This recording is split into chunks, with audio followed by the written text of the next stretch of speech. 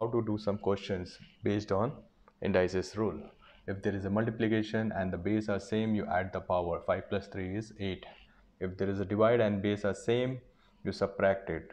So 9 minus 7 is 2. If there are two base, you multiply. So it will be 20. If there is a negative power, you have how to convert into the positive power, right? 1 over 5 raised to 3. Okay, anything raised to 0 is 1. When there is a 1 power and you have to separate it, there's a rule, you can separate the power with each term. Here also you can separate the power whether it is division or multiplication. Okay, if there is a negative power, then what you have to do it, you have to make the reciprocal of the fractions and make this is positive.